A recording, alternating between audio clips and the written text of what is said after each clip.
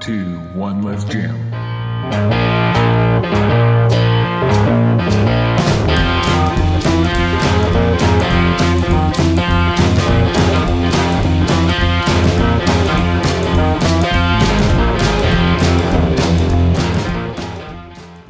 The B-pillar area of the Bronco is a really large bare area. I wondered what options there were for making this area a little more exciting. I saw these being sold and some videos of them being applied, and all I could think of was, why circles? It's not a theme on the vehicle that needs repeating. It just seems kind of lazy to me. So I saw this as an opportunity to see if I could make something better. But hey, if you do like the circles version, I'll provide links to some of the options on Amazon in the description below. Before I could go ahead and make anything, I needed to get the shape of the B-pillar space. I just layered masking tape on it, making sure the shape was completely covered to the edges, and then pulled it off as one piece. I then stuck my B-pillar shape to some paper so I could scan it, but my scanner wasn't big enough to scan the entire thing. So I drew a bunch of lines on it so that I had a lot of reference points that could be pieced together from 2 scans later. Once I had a single image to work with, it was then a simple matter of drawing straight lines to outline the shape. For the new design, I took some inspiration from an old Datsun 280ZX I had and added a bunch of horizontal boxes to it. I thought it gave a little bit of a retro look. I also added the Bronco text to the bottom, which will present its own challenges later because of the letters with floating inner pieces. If you want this B-pillar design, a link to it will be in the description below.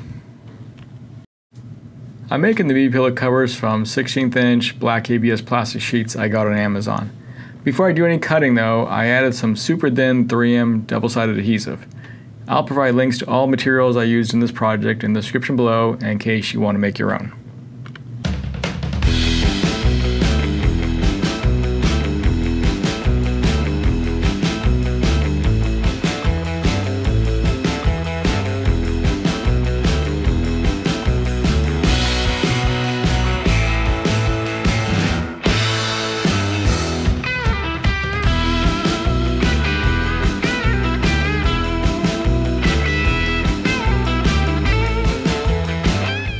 I'm going to be cutting these out on a laser, so I removed the liner that came on it first.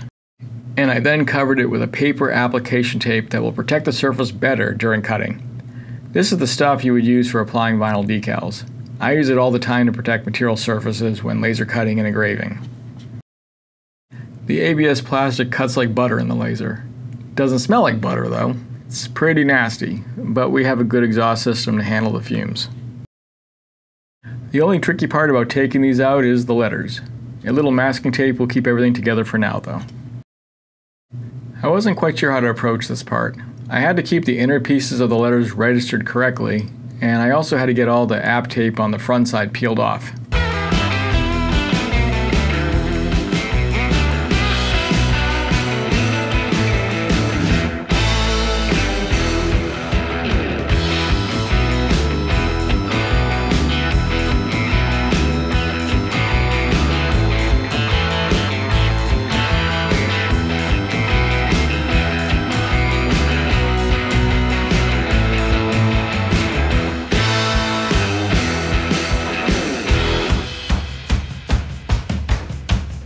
After I finished the first one, I think I figured out the process and did a better job of prepping the second one.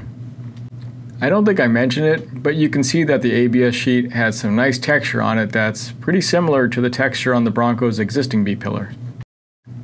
I had another idea while I was making these. Since I already had the electronic design file, I cut some pieces of vinyl that's a really close match for the Bronco's cactus gray color. I plan on giving my wife some choices before committing to the final install. The first and obvious option was to just apply the B-pillar cover as is. Sort of a subtle black on black look. I wasn't crazy about it though, as the letters really didn't stand out. My wife liked the look, but thought the same thing about the letters. I had a feeling this would be the case, so that's why I had some vinyl cut for this next option. The idea is to apply vinyl to the factory B-pillar and then apply the new cover over it, allowing the color to show through all the openings. I will admit that I rushed this part because it wasn't going to be a permanent install yet. It came out like crap, but it was perfectly fine to see what the final install would look like. I like this look a lot better. The letters were nice and visible. My wife also liked it better, but wasn't sure about the gray behind all the horizontal openings. So back to the drawing board to make one last option. I cut a smaller piece of vinyl that would only show through the letters. And yep, we both thought this was the winner. The installation was pretty much what you'd expect by now. I first had to get the vinyl applied to the factory B-pillar. It's hard to see, but the vinyl does have a clear application tape on top that needs to be removed. If you notice that I have a thin gray piece of vinyl that surrounds the main piece, that's just there to make sure it's lined up correctly. It doesn't actually get transferred, or if it did, it would just get peeled off. Now it's pretty much just peel and stick. I already had removed the adhesive liner, and I just had to square up the bottom and then apply pressure working from the bottom up. You can see I still have yellow masking tape covering the front of the letters. This is to make sure all the separate inner letter pieces stay where they belong. The adhesive is really strong, but just in case, I was careful to make sure I applied pressure to each piece as I peeled away the masking tape. The same process was done for the other side. The installation was pretty anticlimactic after all the prep, lasering, and test fitting. Overall though, I'm really happy with the look. Yes. I think this was a really good appearance mod. I thought the big flat B-pillar area was really boring looking before.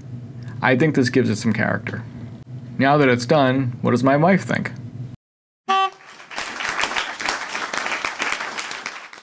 Well, we already knew that, but I'll add that this is her second favorite mod so far. The blacked out wheels are still her favorite though.